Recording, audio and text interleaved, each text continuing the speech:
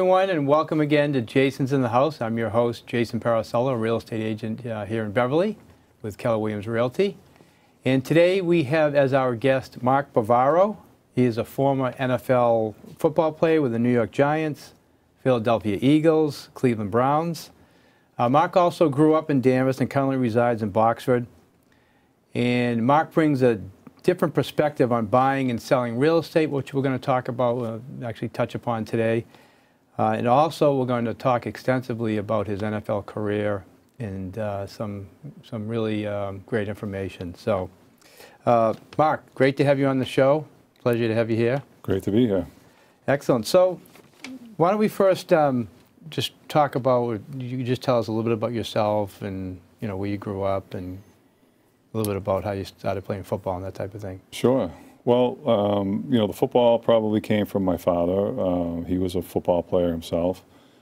He grew up in East Boston, went to Holy Cross, was drafted by the 49ers back in the, I think, 1960s, something like that. Oh, wow. So it was always in the family. He only lasted a couple of years. He had a knee injury. So we kind of always grew up with football in the house and things like that. And I grew up in Danvers. I graduated Danvers High in 1981. And I always played football from a kid, in Danvers youth football. So we started when we were 10 years old. Yeah. And, you know, of course, like any other boy, I mean, I always had dreams of making it to the big time, playing the NFL, but it was always, I never really took it that serious. I just had, they were just dreams, but. So did you play football? Was there any other sports you played growing up? I was a track, yeah, because my father was also a teacher at Malden Junior High, and he was the track coach at Chelsea High School. Okay. So I would go to him, I would go with him to the practices and all that stuff, and I would, you know, fool around with the high jump and the shot put, and I'd run around the track and all that. So I grew up with a love of track as well.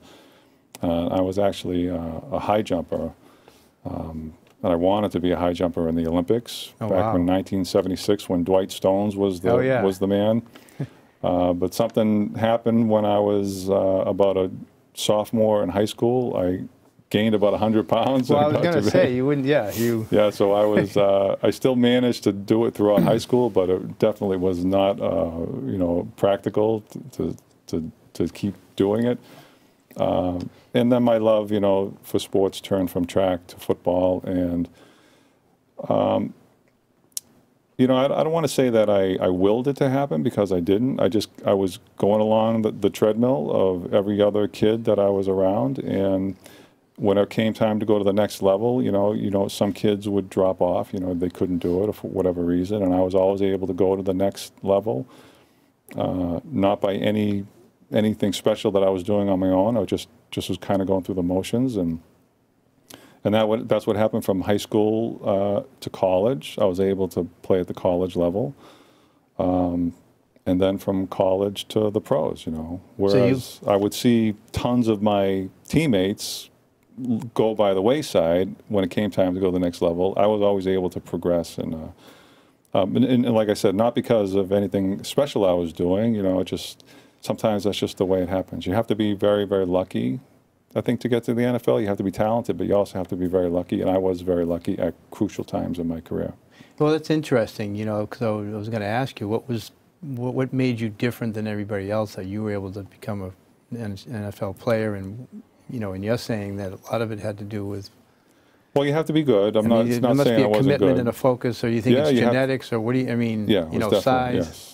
You're born, you know, I wasn't, you know, I didn't make myself 6'4", 250 pounds, you know. I mean, I was born that, I grew that way because of my father. So you're naturally built to be a, you know, a football player. And the other thing, too, was I was a tight end, you know, which my position was a fortunate choice for me, because not many people can play tight end. It's a tough position to play. You have to be versatile across the board. You know, you don't have to be a standout in any one thing, you know, which I really wasn't. I was a good blocker. I was a good catcher, you know, but I wasn't like the best receiver out there, and I wasn't the best blocker around. But you have to be kind of balanced throughout, and I was.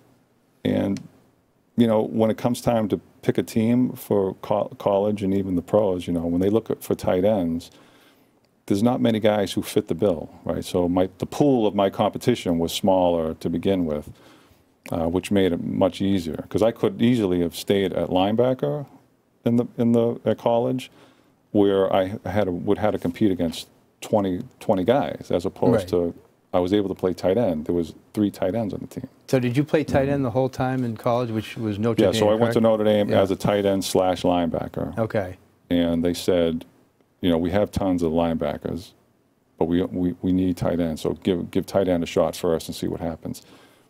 And that's what happened. So I guess, I don't know if this is the right wording or not, but it sounds like fortunately that you were able to catch passes, obviously, because you went from a linebacker where you didn't have to deal with that to, you know, having to make sure you're catching the pass. Right. I mean, and my first love was linebacker. I always wanted to play defense. Shows there's a lot of linebackers that would never be able to be tight ends because they just don't have the hands. Catch, yeah. So I mean, I had that coordination going for me, which, you know, helped me to not only play tight end, but, you know, ultimately, you know, I excelled at it. You know, I mean, I was pretty good tight end, you know, which surprised me as much as anybody else from around here, because when I left here, you know, I didn't have a lot of fanfare. You know, a lot of people, when I went to Notre Dame, people were scratching their heads like...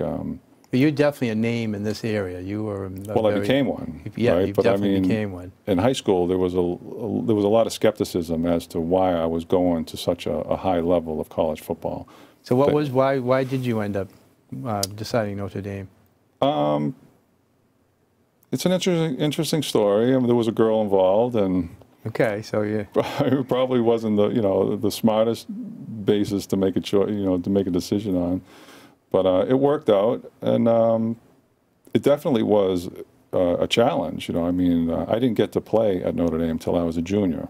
Wow. So I mean, there was 2 years of self-doubt, possibly some regret, you know, making the wrong choice, and escape plans. You know, I almost left Notre Dame a bunch of times, you know. But around my junior year, through attrition, they didn't have a tight end.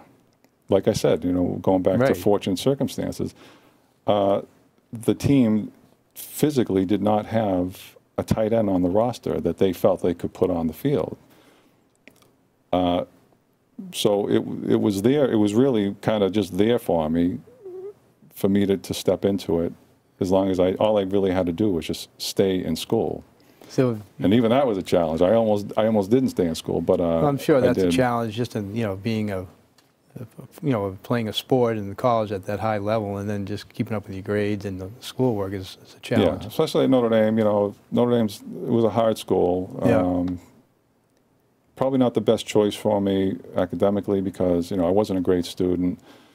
And I didn't even want to go to college. You know, I mean, I didn't go to college to go to college. I went there to play football, and for 2 years, that's a long time when you're a kid. 2 years is a long time to just be met with failure after failure after failure. You know, I had to stick it out, and you know, I almost did. I'm not saying. Yeah, so you must have gone to a point where you're thinking, well, geez, maybe I could become or your dream was to be an NFL football player, and then you're thinking, yeah, but I mean, at that point, I was like, football's not even in my future now. You know, I can't if I can't play here, I'm not going to play in the pro. So I was thinking about other things to do. You know what I mean? So yeah, the prospect of staying at Notre Dame and going to classes and doing homework and writing papers and taking tests, I mean, that wasn't really part of the plan for me. You know, but fortunately, timing worked out the way it did.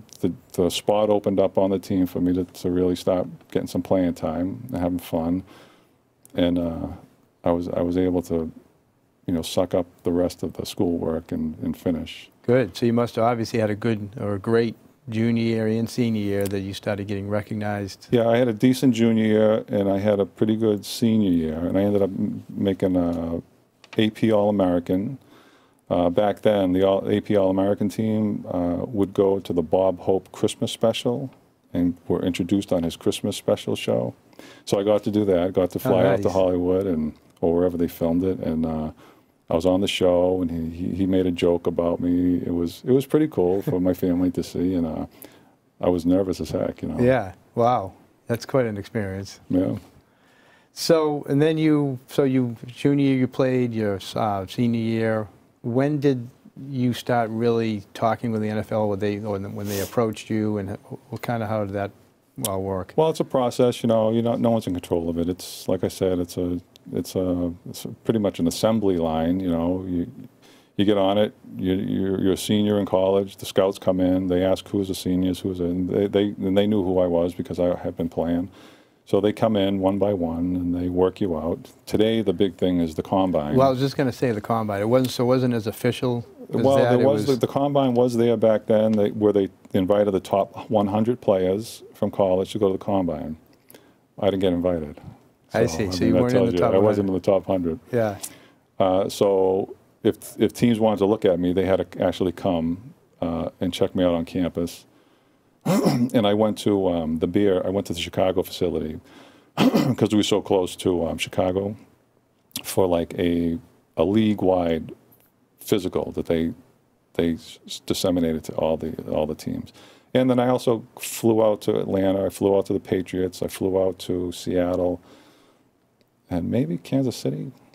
They check you out. So it's kind of a process, and I didn't know what was going to happen. But on draft day, the Giants ended up picking me in the 4th round. 4th round, wow. And I was the 100th player chosen in the draft, which I've always found pretty interesting. Interesting. 100 on the nose.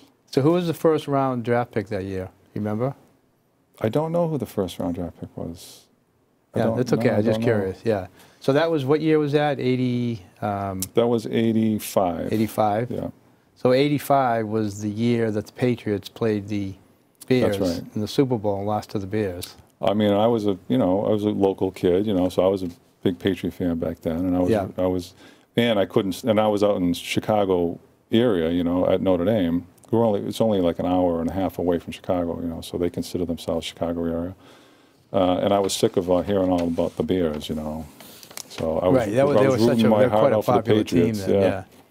So did you actually play against the Patriots that year? In 85, no. I don't think so, no. So you got drafted in 85, so you got drafted by the Giants. The Giants. So that's we ended up playing the Bears in the playoffs in 85 and got our butts handed to us. But you didn't play the Patriots that year? Didn't play the Patriots, no. So you ended up losing to the Bears in the playoffs? Yeah. Okay. I've only played the Patriots maybe 2 or 3 times that I can remember in my career. Yeah. Yeah, it didn't happen very often. So you end up at the New York Giants, 1985. So what happened? How did your career go, and how about the team? And talk a little bit about the team and some of the accomplishments. All right, here's another example of being fortunate. I got to the Giants. So did you play the first year? You were starting tight end? I did, but only because back then teams didn't usually play 2 tight ends. Nowadays you see 2 tight ends, 3 tight ends in formations. It's pretty prevalent. Yeah. Back then, teams only, you only had 1 tight end that played at a time. So we had a good, excuse me, we had a good tight end, and Zeke Mowat. Oh yeah, remember that name. And he ended up coming to the Patriots. Yeah, I remember Zeke Mowat. Had a little controversy himself with one of the reporters, Lisa Olson, I think. In New York? No, at the Patriots. Oh, okay. So this happened. If you remember. But anyways, Zeke was a great tight end, and I was looking at a future of sitting on the bench, which I wasn't that happy about. But the last preseason game of the preseason, before the first game, he blew his knee out against the Steelers. So I was the only tight end on the team because they had already. So they had one backup, and it was you. One backup was me. They had cut the rest of them. The other backup was Don Hasselbeck, the father of the Hasselbecks. He was an old Patriot guy. They had to bring him back actually to help coach me through my rookie year, I was very fortunate to have that. But without Zeke Mowat blowing his knee out, I mean, I might never have played in the NFL. It's amazing how things happen. Yeah, the circumstances. Lucky break. Yeah. So that was 85. 86? 86, we ended up winning the Super Bowl. So 85, I had a decent year. 86, I had a great year. So Phil Simms was a quarterback. Phil Simms was a quarterback. You know, we had Lawrence Taylor, Carl Banks, Harry Carson on the defense. I mean, our defense was spectacular. Our offense was pretty good. Joe Morris was a local kid from A.O. Mass. He was our running back. He was unbelievable. We had a good line. We had a good team. You know, we had a good like all around team like the Patriots of today. Yeah. Where they're not necessarily great players everywhere, but good solid players across the board. And we did have superstars. We had Lawrence Taylor was our superstar. You know, Phil Simms was our superstar. Lawrence Taylor was probably the most well known, I would think, at that time. Oh, absolutely, yeah. There's a few other linebackers though that. Well, Carl Banks was a great linebacker. Harry Carson was a great linebacker. George Martin was a great D lineman. Leonard Marshall was a great D lineman. Jim Burt was our nose guard. He was unbelievable. So what was your experience playing with Lawrence Taylor? I mean, he was certainly, you know, not only a very popular player, however, you'd also hear about other things that was happening. Yeah, he was crazy. Yeah, he was crazy, and he was great, you know. And he was the blessing, being on the team with Lawrence Taylor was a blessing and a curse. The blessing was, you know, everybody I played against besides Lawrence Taylor was easy, right? And it was always great to have on your team because you knew the other team's offense wasn't going to score that many points, which meant we didn't have to score that many points to win. Right. The curse was I had to practice against them every day. Yeah. You know, throughout, you know, as time went on and I was accepted into the fold and we became, you know, real teammates, he would take it easy on me and vice versa and all that stuff. So it was kind of a little easier. But for, I'd say the first year or so, I mean, it was every day was, and back then we hit every day. Wow. Not like today. Every day was game-like conditions, and you know, the guy in front of me was Lawrence Taylor, which made my life hard. But like I said, made Sundays easy because there was nobody like him in the league, and except maybe Andre Tippett. Yeah. For the Patriots. Yeah. Anybody else I ever played against was. So Andre Tippett, you would say, was Andre Tippett was stood out as someone very difficult to play against. Yes, he was one of the best ever, no question about it. He's in the Hall of Fame. He belongs there. He deserves it. And he's definitely on the level of Lawrence Taylor. I mean, people won't give him the credit, but I mean, he is, and he was. Interesting. So that was '86, and then I think because you actually ended up winning 2 Super Bowls. Yeah. So '86 and '87. We went on strike. We had our first strike, and you know we blew it. Our replacement team wasn't any good, so our replacement team lost every game, right? So the Washington Redskins actually put together a good replacement team, and they won all their games. But when we all came back, it was all a mess, and they ended up going to the Super Bowl and winning. '86 or '87, so '88 was, you know, we were good. We almost won the division.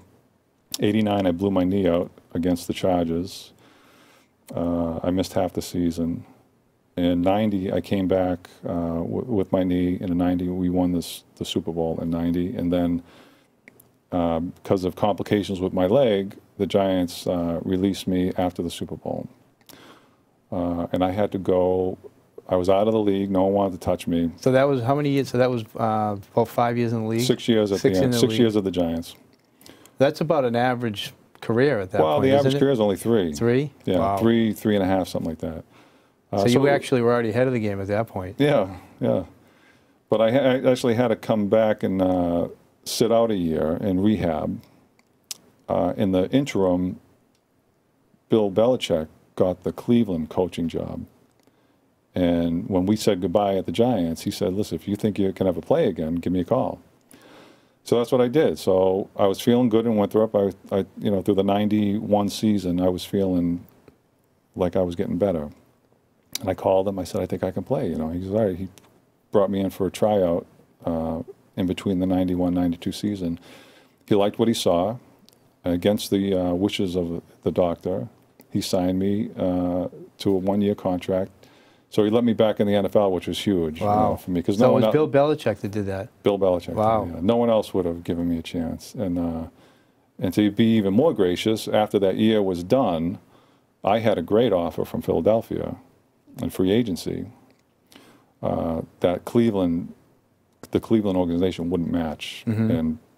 And I felt bad about leaving Cleveland because they had given me a chance to come back. And Belichick sat me down and said, you know, listen, you only have a couple of years left because we can't match what Philadelphia is giving you. So he goes, just go and get your money while you can. Don't worry about me. Yeah.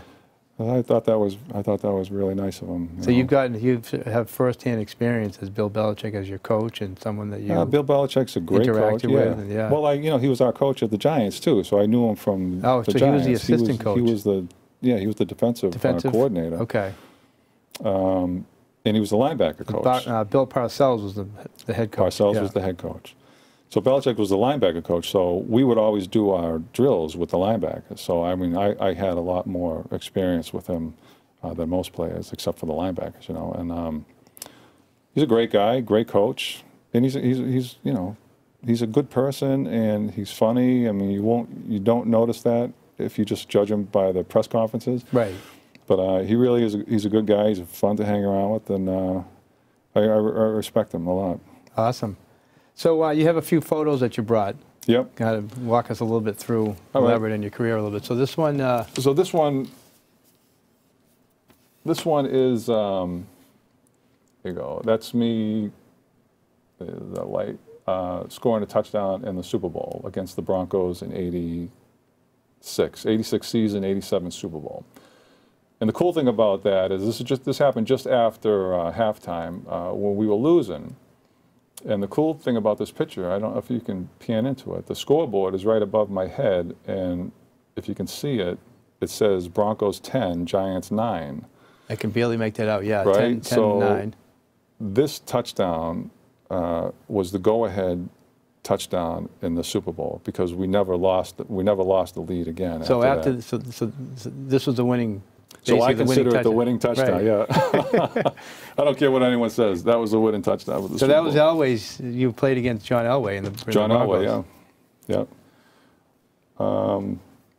This is just a nice painting. Sean Stellato, he's a local sports agent. He's in the paper quite often. I've read about him. Yeah. Yeah, he's an agent. He's a good guy. He had this drawn up for me. It was pretty cool because it kind of chronicles the career. There's the Giants. There's Notre Dame, and I can't see what the fine print is, but it's like the two-time Super Bowl champion. Yeah, it says All-American at Notre Dame, and then two-time Super Bowl champ, tight end for the Giants. So, was your agent Sean, or no?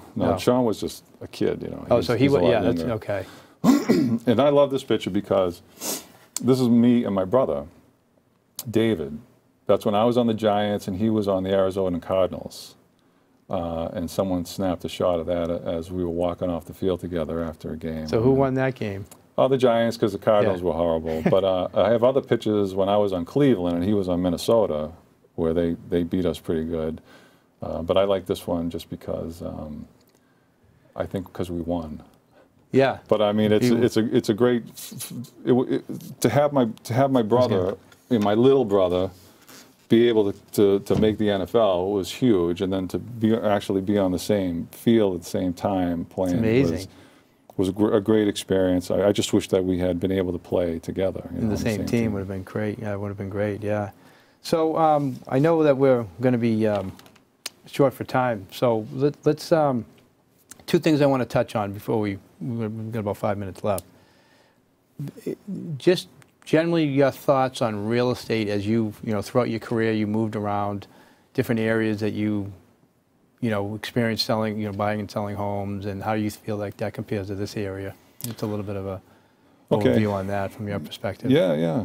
So, I mean, I've lived in the Cleveland area, I've lived in the Philly area, I've lived in the New York area, and I've lived here. I mean, of all the places, and I've seen the country, I've seen everything, because, not just from playing, but I've been around.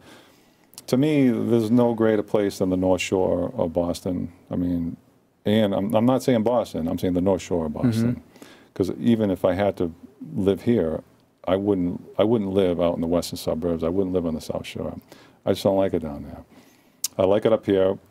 You got the water, you got downtown if you want, it's right there. You got the mountains if you're a skier. I mean, it's Close to beautiful. everything, yeah. It's close to everything, and the great people here, great history. I'm a history buff.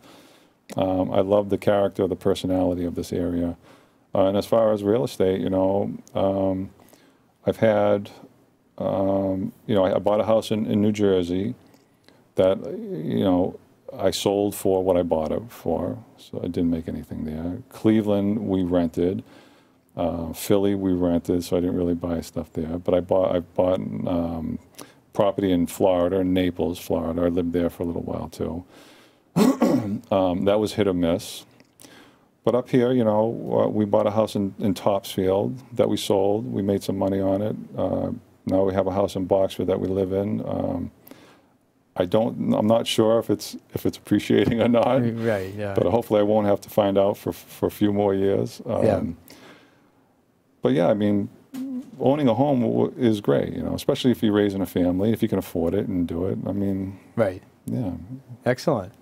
So that's good to hear that you like this area the best. Well, by far, I wouldn't. And you've got some experience. That's why I wanted to else. bring it up to see what you really thought. Yeah. Excellent. And the last thing I wanted to touch upon also is kind of like the NFL now and then, and specifically to the topic of concussions, injuries. Your experience, you know, do you feel like things have really changed? And, you know, you hear all about the concussions now. Do you think it's worse? You know, I mean, was it all happening when you were playing, and your personal experience with, and your comments about that? Well, I mean, it seems like it's more prevalent now because nobody paid attention to it back then. So I'm not saying it's better or worse, but it's definitely on everybody's mind now.